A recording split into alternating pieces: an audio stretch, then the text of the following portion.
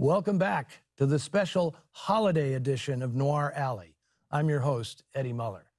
And if you've already had your fill of jolliness this month, I've got just the antidote. Blast of Silence, a grim and gritty noir from 1961. It's either one of the last films of the original noir era or one of the first examples of what would later be called neo-noir. Either way, it is a stark and compelling film, a unique example of high-risk, low-budget independent filmmaking. The picture was written and directed by native New Yorker Alan Barron, who also stars in it as Frankie Bono, a taciturn hitman from Cleveland who comes to Manhattan during the Christmas season to fulfill a contract. This being noir, things do not go smoothly. As film critic Terrence Rafferty says, Blast of Silence is, hands down, the best movie ever about a common, important, and unjustly neglected American experience, the really bad business trip. This was Barron's first film, and to say he made it on a shoestring is understating it. He started with only $2,800, just enough to shoot and process some test footage. Those few hundred feet of film helped him secure the rest of the budget, a mere $18,000. That's right, the entire film was made for just over 20 grand. Barron was savvy and resourceful, starting with the story. Movies about hitmen can be made on shoestrings. The character is isolated, doesn't say much, and spends most of the story either killing time or stalking the target, things that can be rendered cinematically and without spending much money.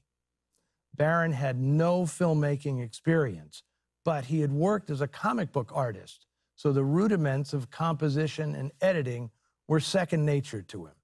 He approached movie making purely on instinct, working with borrowed equipment and shooting most everything in actual New York locations, without permits, a time-honored tradition amongst young filmmakers like Stanley Kubrick, Irving Lerner, and Paul Wenkos, whose low-budget features, Killer's Kiss, Murder by Contract, and The Burglar, share the same DIY DNA as Blast of Silence. It was not Barron's intention to play the hired killer. He had written the part specifically for a buddy, an actor he'd met doing summer stock theater, Peter Falk. But as luck would have it, Falk got an offer that paid actual money, playing mob stoolie Abe Relis in Murder Incorporated, released the same year as Blast of Silence. Now, that test footage I mentioned earlier was actually Barron's screen test, shots of him walking through Grand Central Station and talking on payphones. And of course, all those shots end up in the final film. Nothing can be wasted when working with a budget this stingy. Another unique aspect of Blast of Silence is its voiceover narration. Voiceovers were a venerable part of the film noir lexicon, but Barron gives it a twist. This is the only one I've ever heard delivered in the second person. Veteran actor Lionel Stander serves as Frankie Bono's disembodied conscience, or at least some sort of omnipotent noir deity who stands watch over angst-fueled assassins. Stander did the job for $500 uncredited. It would have cost Barron an additional $500 to use Stander's name in the credits.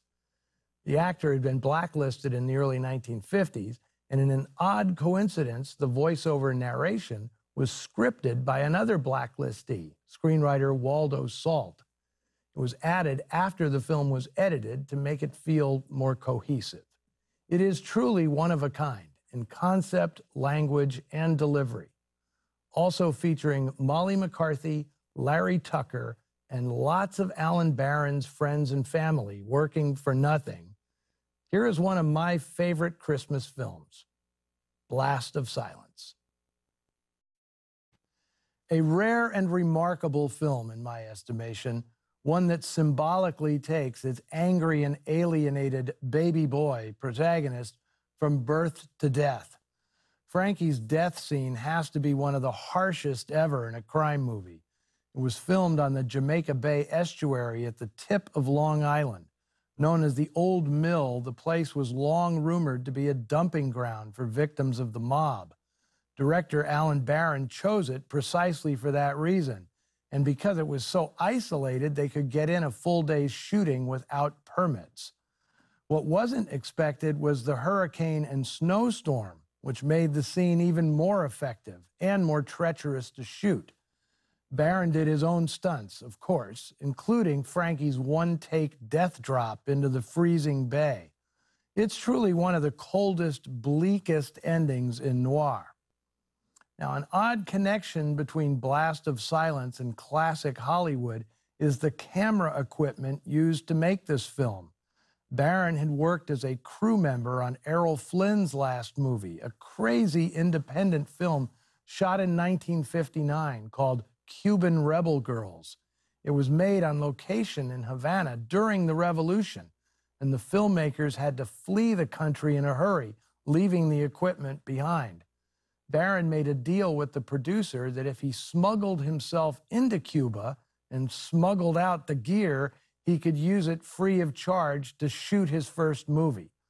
Complicating things even further was the fact that Barron was a wanted man in Cuba. He accidentally shot and wounded a local man during the making of Cuban Rebel Girls, and he unwittingly slept with the girlfriend of a local gangster. Unlike his screen avatar, Barron made it out of his dangerous assignment intact.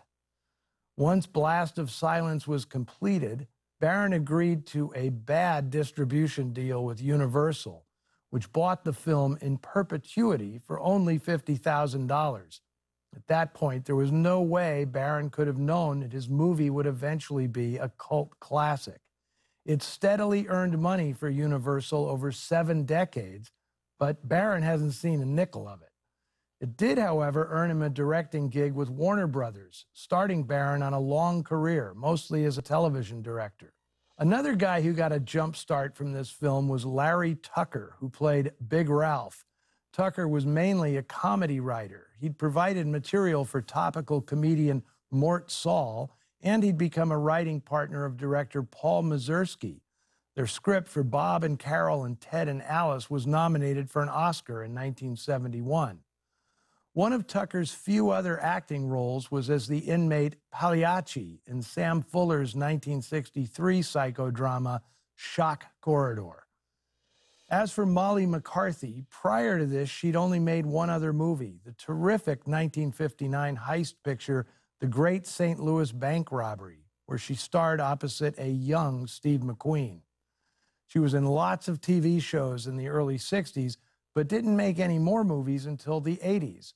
In all 3, she lent support to the same star, Matt Dillon, Over the Edge, Liar's Moon, and The Flamingo Kid.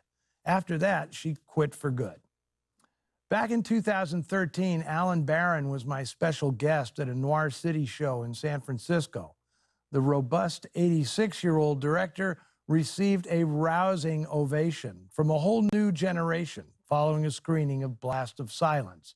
We paid Alan tribute by bestowing on him a brand new version of the stingy-brimmed fedora he wore in the film.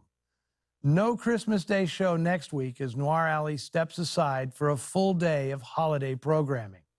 But I'll be back on New Year's Day with a very appropriate film, Repeat Performance, in which Joan Leslie gets her New Year's Eve wish, reliving the previous year to avoid committing murder. It's a cross between film noir and the Twilight Zone, and it's been restored by my Film Noir Foundation to its original dark luster. Happy holidays, everybody. Stay safe, and I'll see you back here in 2 weeks to ring in another year of Noir Alley.